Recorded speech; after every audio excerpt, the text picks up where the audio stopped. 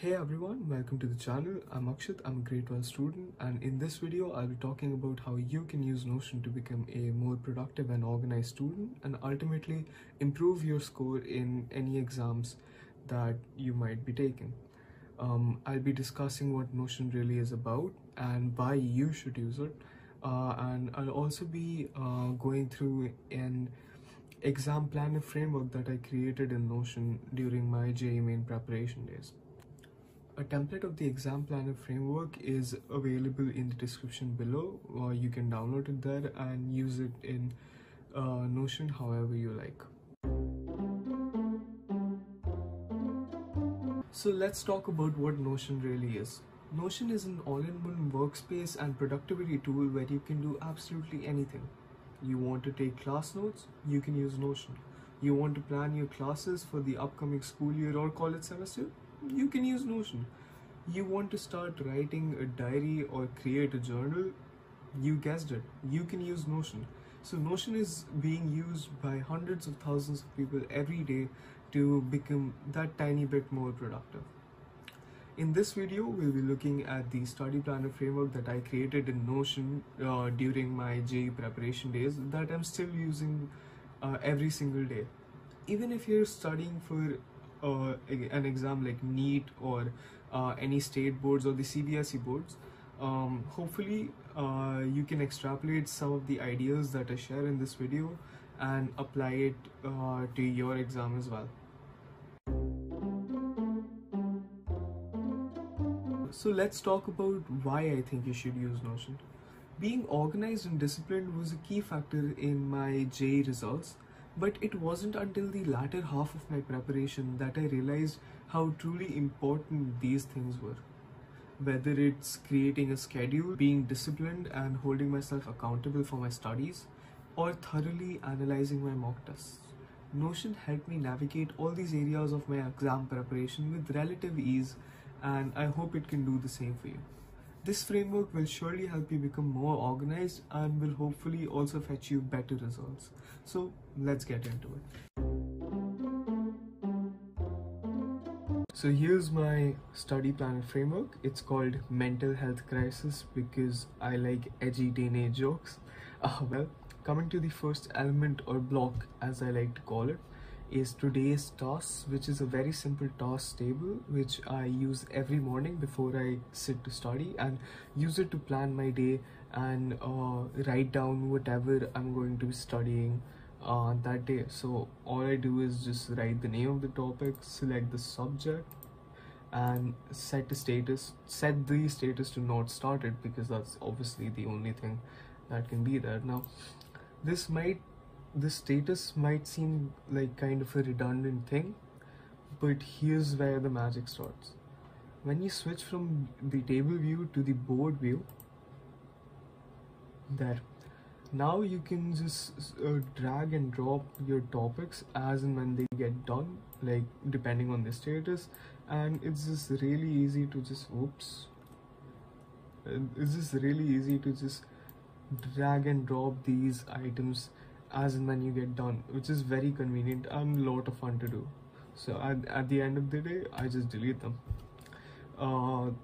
Planning my day like this helps me stay focused and helps me to not waste time thinking about what to study next.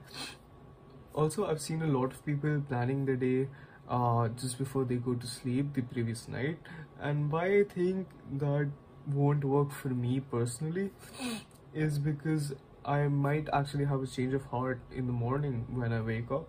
So all that effort that I spent creating and planning my day just all goes to waste. And frankly, I could have used it for a much better activity like liking my videos and subscribing to my channel. Well, obviously my likes and subs don't count, but yours do. So anyway,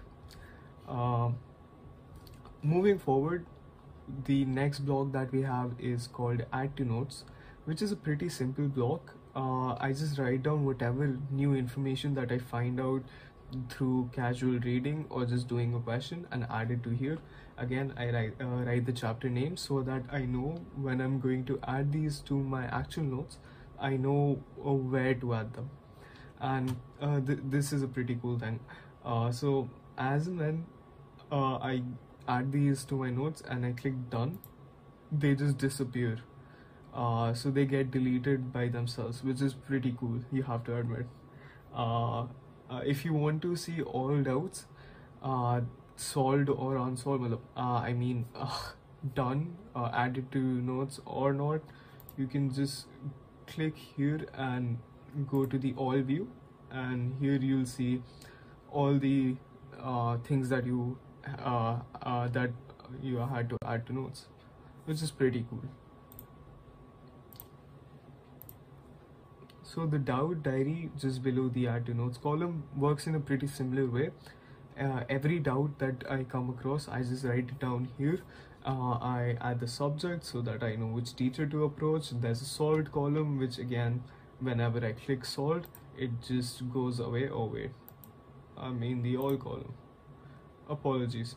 Whenever I click an option, it just goes away.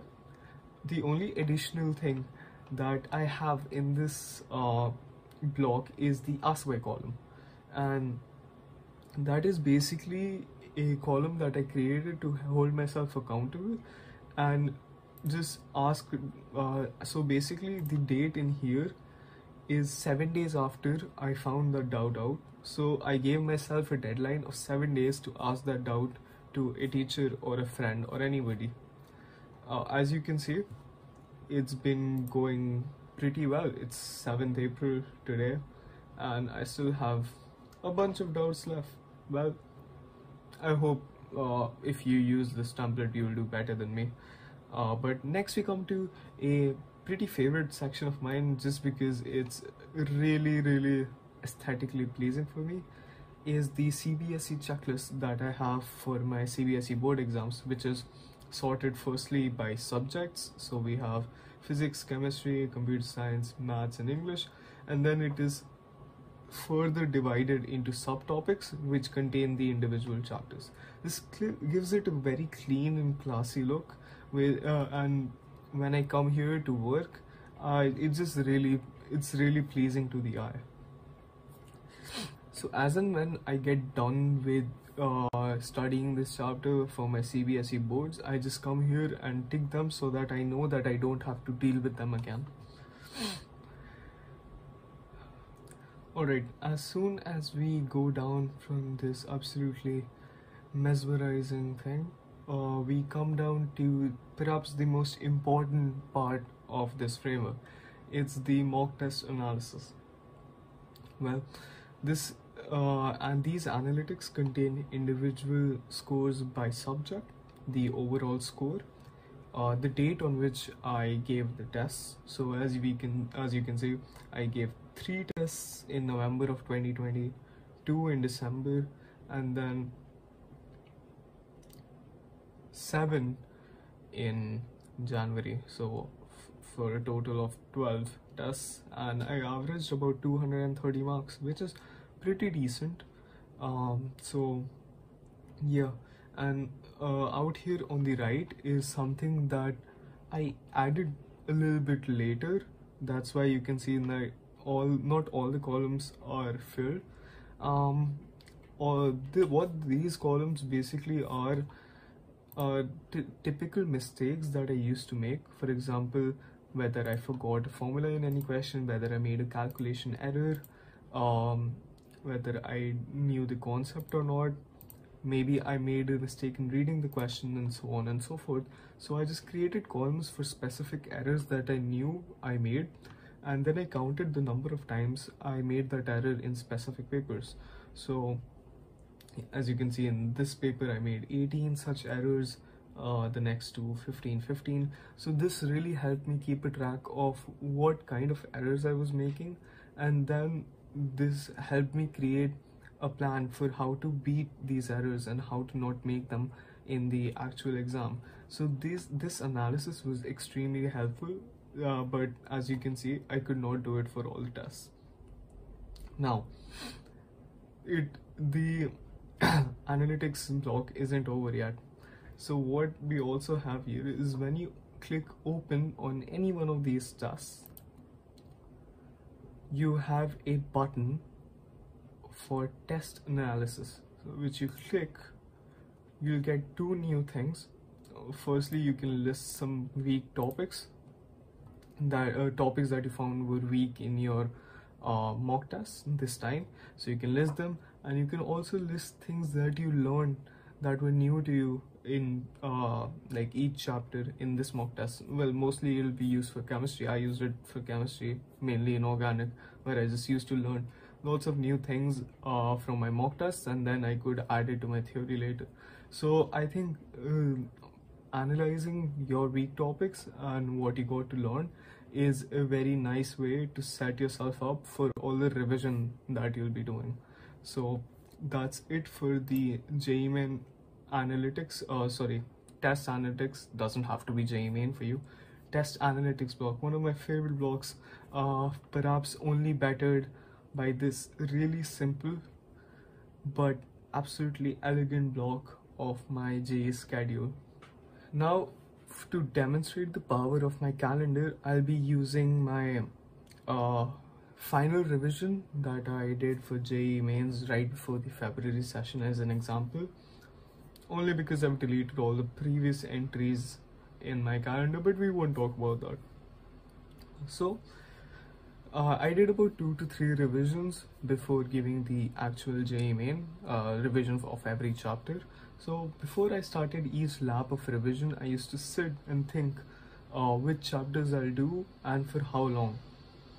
And then I used to feed it all in the calendar. As you can see, I did differential calculus for about a week, and I started with differential calculus, EMI and organic chemistry, and so on and so forth. And it was planned completely. So it started on 9th of January and it was planned till 20th, and you can see JEE Main was on 24th. So I guess this was another very final revision that I did, so you can see all the chapters in here. But I used to refer to this calendar when setting up my tasks here in the first block. So I would just look at the calendar and I'll see like, okay, right now I'm going through, for example, differential calculus, and so I'll add differential calculus in the task table.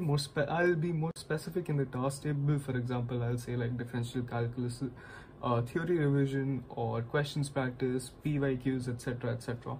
But that is how my calendar tied up with the task table. If I ever completed a topic early, I would just drag the duration back and the calendar would just adjust itself. The same goes for if I overextended any topic. I would just, for example, I took 2 more days to complete differential calculus, so differential calculus finished on 18th of January, so I would just drag integral calculus a bit to the right so that the balance still is there. And so it was really easy to edit this calendar as well, depending on how I performed on my revision. And because the calendar was so flexible, it really helped me be calm and cool and collected right before my exam, because I knew I had enough time to do everything. And even if I stumbled for a day or two, I always knew that my schedule was totally flexible and I could change up 2 or 3, even 3 days at a time if I wanted to. So that was a really good thing about this calendar. Planning months in advance like this was definitely very pivotal to getting a good percentile in my JEE Mains exam, and I would highly recommend being planned and especially doing it on a calendar like this, which is so fun to do. And as you can see, also I forgot to mention one thing. You can see that all of these topics are coded by the subject, or just whether they are tests or just some revision subjects. So from the views, you can go to a tests view, and here you can see all the tests that I took, and these tests are on the same date. notes as noted down here. So the schedule is also how I planned when to give my tests. So you can see I gave about 2 tests every week in January, which is a lot. And so that is the framework. Again, if you liked my framework and would like to try it out for yourself, the link is in the description. You can download Notion from the page and then put the template in there. There are a lot of videos and tutorials online that teach you how to do it. Well, I hope this framework will prove of use to you, and I hope you do well in whatever you're preparing for. If you did like this video, do leave a thumbs up, and if you would like to see more study related content, do consider subscribing. It would be much appreciated. I'll see you all in the next video.